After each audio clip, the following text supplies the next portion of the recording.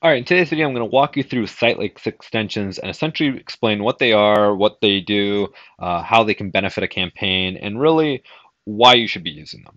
So, Sitelink extensions on a basic level, what are they?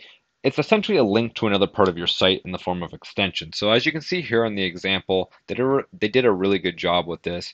And this is your main ad up here if you're using a search campaign. And down below here, you can see 20 for 20, money transfer services. These are your site link extensions, and it essentially allows your customer to go to a separate landing page or web page on your website and answer the questions they may be having. So maybe your first ad doesn't really resonate with them, but the second or third thing that really answers their problem, and they're going to click on this. Now, it's absolutely fantastic way to one, boost click-through rate because your ad is much bigger, and two, really answer the customer's problem if they have one, because it gives you another chance to answer it in another extension or another ad essentially. So they're absolutely phenomenal to use. That being said, what should you be thinking when creating them? And I really follow a simple process is what is relevant to the customer's problem? If people have the same problem over and over again about your service, generally you can figure out those problems, and there's only a handful of them. And you can really use your site like extensions to further answer those problems and guide your prospect to where you want them to go. So maybe, the guarantee is a very important aspect to what you're selling. You could have a extension dedicated to that. You could have one for all of your awards, all of your testimonials, maybe a gallery, all of the stuff that really answers your customer's problem. And doing this, you really want to take up as much space as possible. So make sure the headline is as big as possible, the description below it is as big as possible, and really make your ad as big as possible, because if you can make it bigger, you take up more real estate, it's more likely to get clicked on. The more likely it is to get clicked on, the higher your ad quality score is going to be, and that's going to lower your cost per click and lead to more success in your campaign. One thing I generally recommend against is do not send them to generic pages. Don't send them to your home page. Don't send them to your basic contact us page with no information about you there. You really want this to be as specific to the customer's problem as possible. This is because the more specific you can be, the more likely they are to contact you, whether it's through your a phone number or email inquiry. So make sure it's very specific. Don't just put homepage. Don't just put services. Don't put, contact us, just basic stuff. That's going to lower your click-through rate as well as your conversion rate. Now, benefits of site like extensions. The one thing that's awesome about site link extensions is they take up a bunch of space, meaning people are more likely to see your ad and more likely to click on it, meaning your click-through rate is going to go up, your quality score is going to go up, your cost per click is going to go down, and you're going to get more leads, and your account is going to be more successful. So they're tremendous if you use them properly. Another thing is it also allows for an easier buying journey for the customer, like I said before. If your customer can just kind of skip to the issue they're having, they can bypass a whole bunch of stuff, make their journey simpler, make them more likely to contact you because the entire process is easier for them, right? And that's going to boost your conversion rates and lead to more happy customers. Now, I get asked, do they always appear? No, they don't always appear. And that's why it's important to have a high click-through rate and A/B test your ads and make sure they're good and relevant to the customer. That way Google is more likely to show these extensions. And essentially it's a snowball effect where if you have a good basic quality score from your basic ad, Google's going to show the extension, and then you're going to get a higher click-through rate because the extension creates an even higher click-through rate, and then that leads to lower cost per click, and it's a giant snowball effect, and it's great. But that being said, no, they don't always show up in your ad.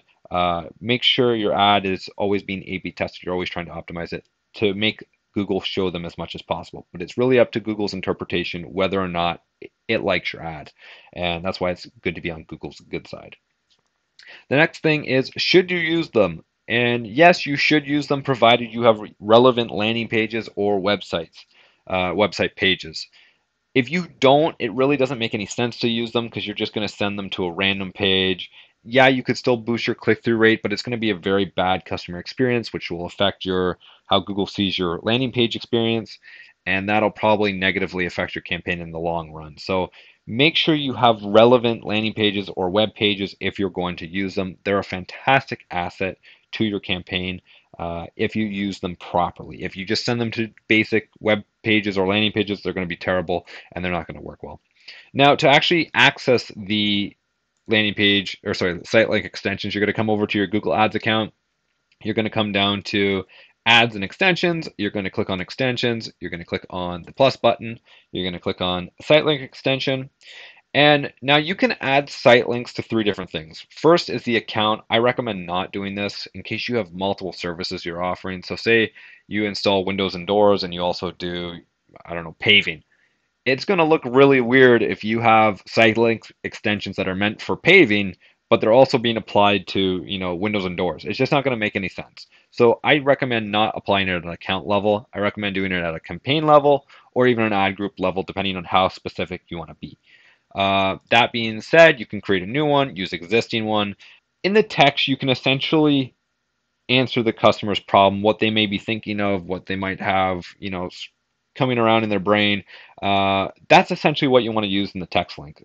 Essentially answer a possible problem they may have and give them as many reasons to click on your ad as possible. So maybe it's guarantee, maybe it's testimonials, maybe it's certified installers, maybe it's 24/7 service. I don't know what your customer's problem is, but if you do, make sure you put in your site links and make sure it's very relevant to them. The description would essentially go over what you would find on this page and why they should click on it. The final URL, you need to make this different for every single site link, and this directs them to the actual page they're going to. Another thing is you're allowed up to, I believe it's 6 site links on a desktop version and 8 on a mobile version. So add as many site links as possible. This will allow Google to A/B test them and really allow for the best results. Because if Google can A/B test them, chances are you'll find the winners fairly quickly, and Google will, continuously boost your click-through rate, which drops your cost per click, and then your whole account is going to be successful. Other options include the site link URL option. So if you're running a third-party tracking service, you insert it in here. If you're not doing that, which most people don't, you can just ignore this. The last thing here is extension scheduling. So say you only wanted to show extensions for a certain part of the day or maybe certain days of the week, you can edit this here. I don't really see any reason you would want to run your ads without the extensions. Maybe there are, I don't know of any, but that's where you would place it and you'd edit it in here. I recommend just leaving them on whenever your ads are running for best results. That being said, you hit save and your site link extensions are added. So hopefully this explains site link extensions in detail. If you have any comments, questions, or concerns, leave them down in the comment section down below. I'd love to answer them. Other than that, you guys take care and have a wonderful day.